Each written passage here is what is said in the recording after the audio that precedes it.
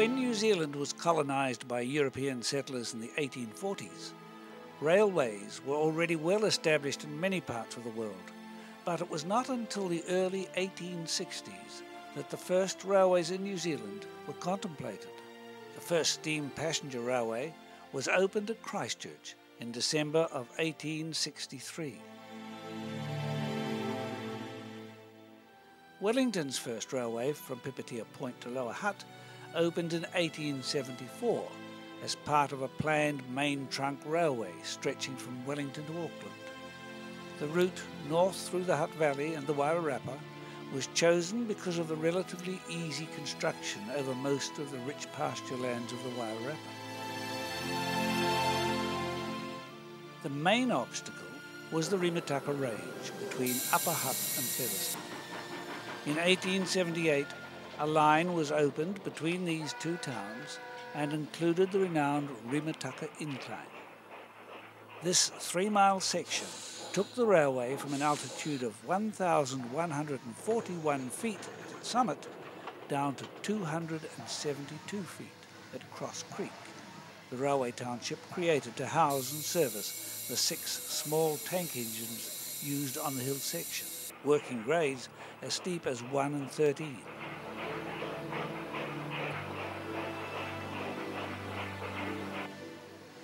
These locomotives, imported from Britain, had additional engines inside the frames to grip on a centre rail to provide more adhesion. Masterton was reached in 1880, and by December 1897, the final section of line from Mangatanoka to Woodville was opened. This met with the Palmerston North to Napier line, so finally the government had its through railway to the Manawatu to link up with the already constructed lines to Foxton and New Plymouth. This was, however, eclipsed by a direct west coast line from Wellington to Longburn, built by the Wellington and Manawatu Railway Company and opened in 1886. The line was eventually taken over by the government in 1908, following the completion of the railway from Martin to Auckland. The land around the northern Wairarapa was covered in dense native bush, and many people were engaged in the timber milling industry, fueled by an increasing need for timber in the growing city of Wellington. A short railway was established between Newman and Niriaha, a distance of around 11 kilometres, to transport felled logs to a sawmill established near the Newman railway station. Built using light iron rails, it was very modern for its time and utilised a small steam engine built by Aveling and Porter, better known for producing traction engines and steamrollers. The settlers had formed the town of Paiatua on the eastern side of the Mangatanoka River, after the government had decided that the town should be built at Mangamutu. Around this time, the railway planners were commencing surveys for a route and decided to take the more westerly route to avoid flood-prone land and having to bridge the Mangatanoka River twice. Paiatua was surveyed prior to the railway route being decided, and so provision was made for the railway to take a route through the town, and the planners allowed a wide strip through it centred for this purpose. From the outset, Paiatua was provided with quite a substantial railway station, goods shed and yard, including stockyards and loading ramps to handle cattle, sheep, horses and pigs. There was also a turntable at the north end of the yard, several water tanks for the steam engines, and a large, hand-operated crane.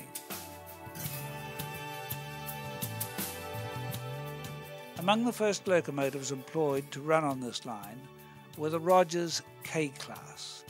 They were imported from the United States in 1878 and initially worked trains in the South Island.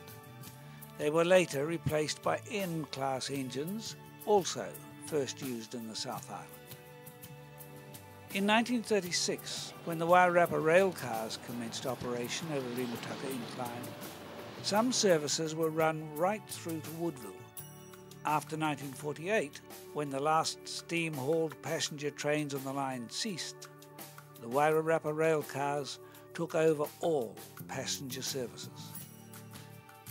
The opening of the 8-kilometre Rimataka Railway Tunnel and the closing of the Rimataka Incline in 1955 resulted in the Wairarapa having the first fully dieselised railway line in New Zealand. The effect of this dramatically changed operations on the Wairarapa line, including conditions at the Paeatua station. Articulated, Drury, twin-set rail cars took over the passenger traffic, and the journey to Wellington was reduced by over an hour.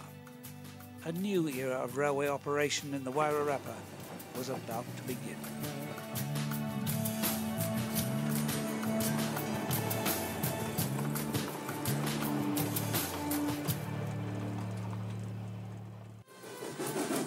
The 1950s and 60s were probably the busiest years for the Paeatua railway station. The New Zealand economy was booming, and the start of aerial top dressing on farms resulted in thousands of tonnes of bulk superphosphate arriving by rail. Goods and passenger traffic were at their highest volumes, and it was normal to have over 50 wagons in the yard. Each morning a large fleet of trucks descended on the station to spend the day loading and unloading freight. The station staff peaked at 10 during this time, and with the opening of the Rimataka Tunnel, the Paeatua Railway Yard loop line was extended to take much longer trains. Napier to Wellington freight trains were diverted from the Wellington to Palmerston North route to go via the Wairarapa, and for some 10 years more than 10 freight and 6 passenger trains stopped at the station each day. In 1971, a new station building was constructed, replacing the first one opened in 1897. It was opened on the 31st of March 1971 by the then Prime Minister Sir Keith Holyoake, whose birthplace was around 200 metres from the station. Sir Keith unveiled a plaque commemorating the occasion in front of local dignitaries and a large representative gathering of local town and country people. From around 1980, railway freight and passenger traffic declined as roads and trucks improved and as private cars became more available. In March of 1988, the station was closed, and for a time it looked as if it would be demolished, the railway yard ripped up, and no trace of the once industrious area left. Fortunately, a large dairy factory had been built adjoining the railway line just to the north of the station in the mid-1970s, and a private siding was installed. Other rail traffic through the station to and from Napier, and the formation of the Paeatua Rail Car Society in 1992 influenced the decision to retain both the station building and railway yard. The current president and one of the two founders of the Paeatua Rail Car Society, Don Selby, worked as a clerical cadet at the Paeatua station and well remembers some of the activities that took place on a daily basis. I started at the Paeatua railway station on the 3rd of January 1956. We had a staff of 10 when I started, the station master, 2 shift clerks, 3 traffic assistants who were also really shunters, a junior porter and a storeman in the shed. We had at that stage, the Rimataka Tunnel had just opened in late 1955, and we had 10 goods trains a day through and 6 railcar services. On Fridays we actually had 8 services because there was an extra 2 services on Fridays. The railway station was a pretty interesting place to work because we always had a lot of goods traffic going through, and it was not unusual for up to 40 or 50 wagons to be in the yard any day. And it was a very busy place because all the road carriers came here, and every piece of goods that came into the area practically was distributed from the station. The Wairarapa line was in theory completely dieselised from November 1955 when the Rimataka Tunnel opened. The main locomotives From that time on the mainline service was the then brand new DG class, who were all practically commissioned on the line. They were supported by some of the DE class heavy shunting locomotives which had been introduced for Auckland and Wellington suburban services. And of course we had the brand new 88-seater articulated Drury twin-set rail cars for passenger services. The line, of course, was not really completely dieselised. That was all good for our morale and meant for the public consumption. It was practically dieselised, but we did still have some shunting services with steam engines, and Woodville Loco Depot maintained a small stable of AB steam locomotives right up until when I left in 1958. They were getting fairly rare by then, but I believe they did continue right into the 1960s. As far as freight traffic went, the station was really busy. We handled a huge variety. Inwards, mostly fertiliser, coal, timber, power poles, field tiles, steel, motor cars, tractors and other machinery, and a host of general goods which arrived generally in what they used to call various wagons with a whole lot of different consignees, and they were unloaded. We also, of course, we had quite a lot of livestock arriving because Pipitea is a fattening area, and the livestock was purchased at sales elsewhere, places like Matawhero, Stortford Lodge in Hastings, Dannyverk and Fordell, places like that, and it would come in and be unloaded here and go off to farms for fattening. On the outward side, probably livestock was our biggest traffic, dairy products, cheese in particular, wool was very big in the season, and quite a lot of other general items went out, and there was a certain amount of manufactured goods. There was a small amount of industry here. Perhaps the most unusual item that went out was soft drinks, cordials. Local firm here, Kiwi Cordials Limited, held the railway's refreshment room contract, and there was large quantities of soft drink went out. That was all on service free traffic, which meant that it wasn't paid for, but it was accounted for. And inwards, of course, back would come the crates of empty bottles. So probably the more interesting one of the lot would have been livestock, and it wasn't uncommon for us to load out 20 or more wagons of livestock per day, and they went to all sorts of destinations, but mostly the freezing works from here. All of these experiences added to Don's great love of railways, which still endures to this day. I don't think I would have ever have believed in those days that one day I would end up leading a team which would take over the Pipitea railway station and convert it into a heritage facility, and import here examples of 3 different types of rail cars, several shunting locomotives, about 20 wagons, and basically ensure that the railway yard here continued. Nor that I would perhaps one day become part owner in a DG diesel locomotive, 2 DEs and a Drury TR shunting locomotive and a couple of jiggers and several other things. So all in all, it's been a great experience, and I still have the privilege in going towards my retirement of being able to spend time at the railway station every day, which is really enjoyable.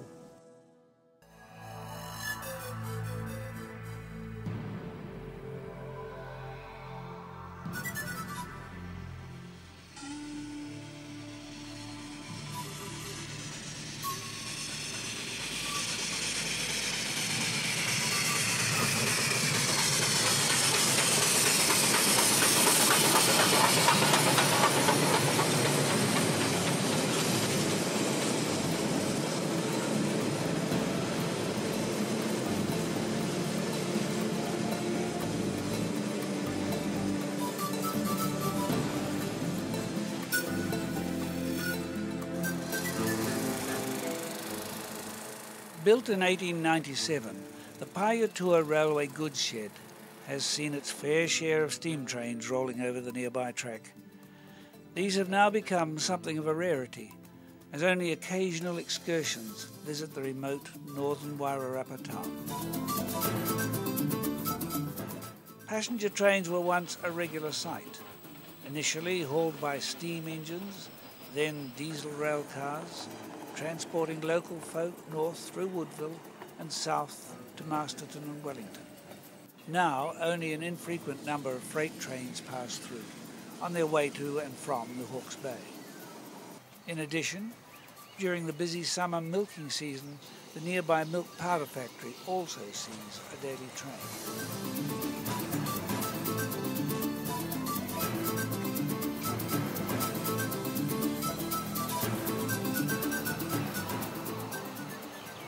Most of the small country stations along this line have long since disappeared, but Pipitea is one that has been saved this fate by a group of dedicated locals.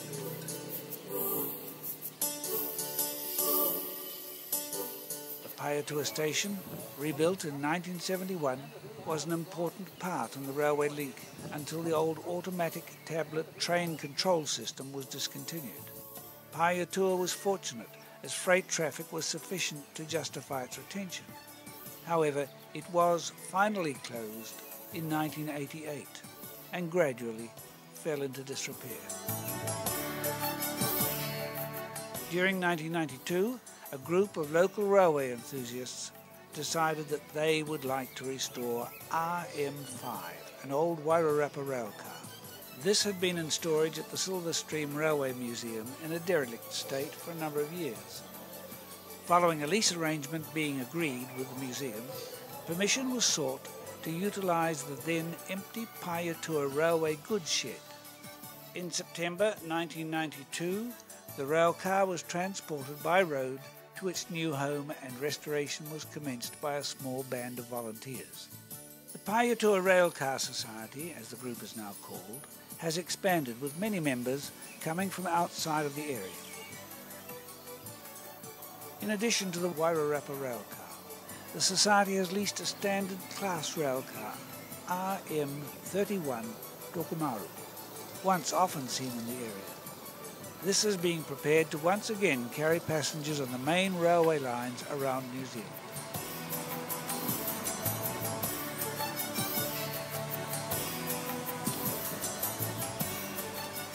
A separate group of enthusiasts has purchased and is restoring RM133, the last complete Drury railcar set remaining in New Zealand.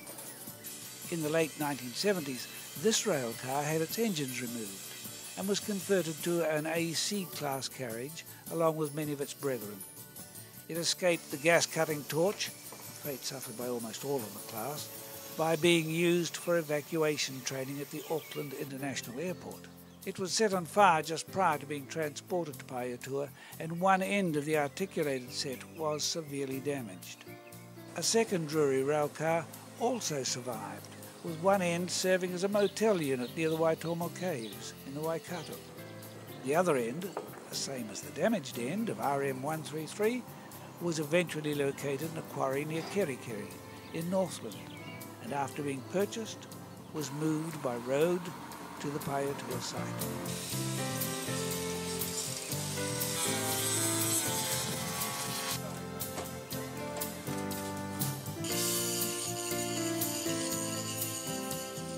With a new depot building and storage shelter completed, the Society has also commenced restoring a growing fleet of heritage railway wagons.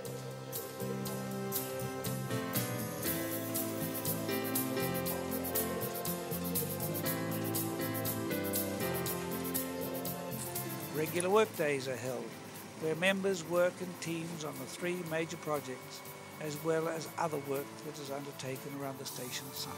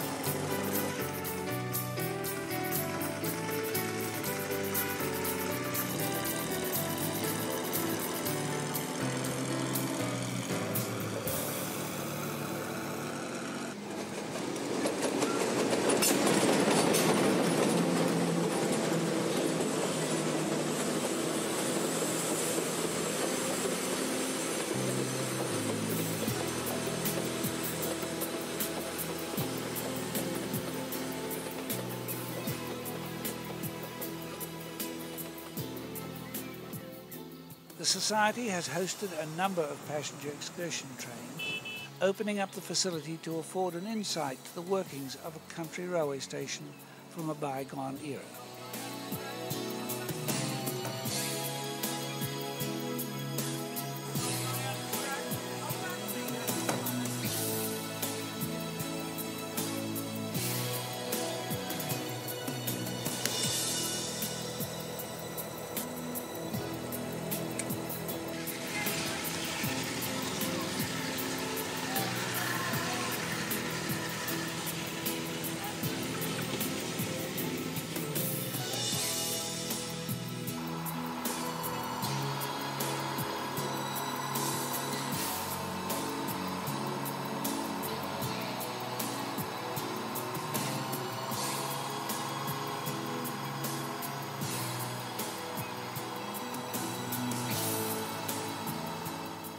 Paeatua railway station has become unique in New Zealand, as most country stations have now vanished. With a large railway yard, workshop buildings and historic goods shed, the area serves as a reminder of what was once a busy and prosperous part in the everyday lives of New Zealanders.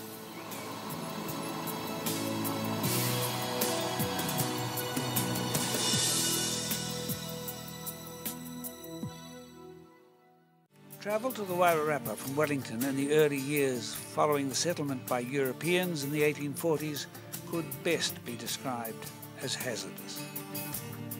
It involved a tortuous ascent up the Rimataka Ranges, over a bullock track roughly hewn into the mountainside. The opening of the Rimataka Incline in 1878 brought a comfortable but lengthy option to travellers. A locomotive-hauled rail trip from Wellington to Masterton took an average 3 hours and 40 minutes, and this was the norm until September 1936. At this time, new 49-seater Rapa-class rail cars were introduced between Wellington and Masterton. A distinctive feature of these rail cars was the large wheels on the rear axle, which were necessary for the final drive unit and for the axle itself to clear the centre rail of the incline. To accommodate the motor beneath the passenger compartment, the floor was over 4 feet above rail level, roughly 1 foot more than normal for other vehicles in NZR passenger fleets. Like all New Zealand rail cars, they were classified RM, an abbreviation for rail motor. They were numbered from 4 to 9 inclusive, and also carried the names of Maori canoes of ancient times. Because of their greater speed, compared with the locomotive-hauled passenger services in the Wairarapa, the class became colloquially known as tin heads. In 1940, a part parcels unit in the same pattern, RM10, named Aroa, was also built for use on the Wairarapa service. This railcar only lasted about 10 years before being scrapped for parts for the rest of the class. In service, they covered big mileages, as there was virtually no spare car in later years, when the timetable was fully developed and the last of the Wairarapa mail trains was withdrawn. Substantial quantities of mail and parcel traffic were also carried, as in those days the rail cars were the equivalent of today's courier services. RM5, known as Mahu, was saved from being scrapped by the Silver Stream Railway Museum, who have leased it to the Paeatua Railcar Society on a long-term basis. In September 1992, RM5 was transported by road to Paeatua, where restoration has begun. On the 30th of June 2001, a second railcar, standard class RM31 Tokomaru, arrived at Paeatua behind a Transrail locomotive, so doubling the size of the Paeatua fleet.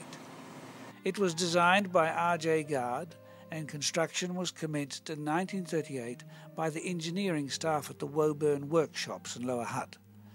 Driving cabs were provided at both ends, and in 1945 modifications were completed for multiple unit operation.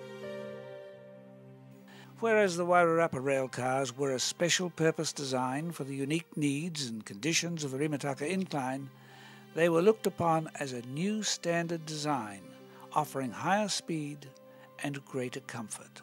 They were streamlined in the typical style of the 1930s, following recognised and contemporary European trends. The standard rail cars were renowned for their comfort and reliability and were always popular with the travelling public.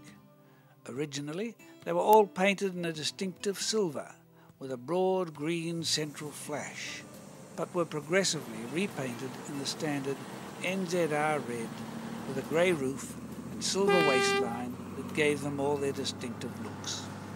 After literally millions of miles of satisfactory service over their 33-year lives, they were all retired at the end of 1972.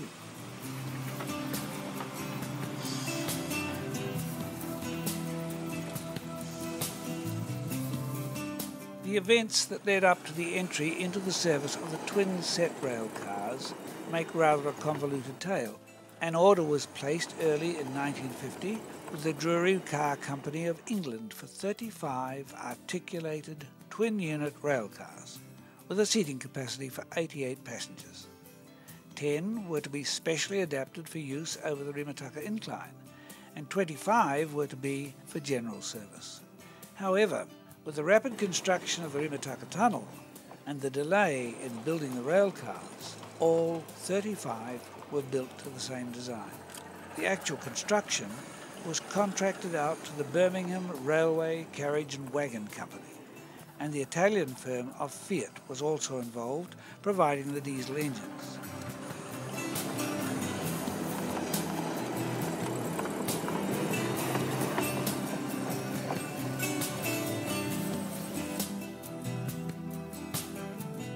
They first entered service in March 1955 and were used on provincial routes throughout both islands.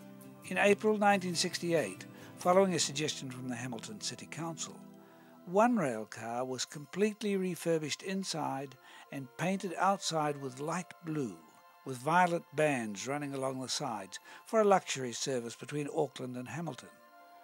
The service was not a success due to low patronage, so the railcar was placed on a new daylight Auckland to Wellington service, which proved very popular.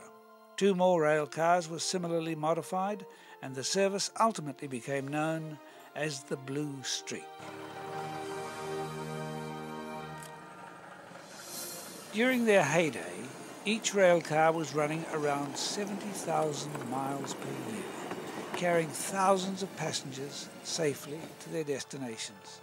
There were, however, a number of breakdowns, primarily due to the Fiat engines, and owing to the lack of replacement engine parts, all were retired from service by the end of 1978.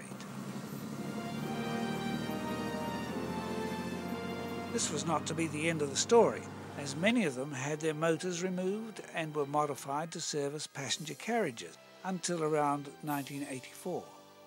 They were all painted lime green and were affectionately called grass grubs. The articulated twin-set railcars have been assured a place in New Zealand passenger railway history as the vehicles that bridged the gap between steam-hauled provincial expresses and the modern diesel-hauled services. They are affectionately remembered by many of the passengers who travelled in them, and our unit will be a welcome addition to New Zealand's preserved heritage fleet when its restoration has been completed.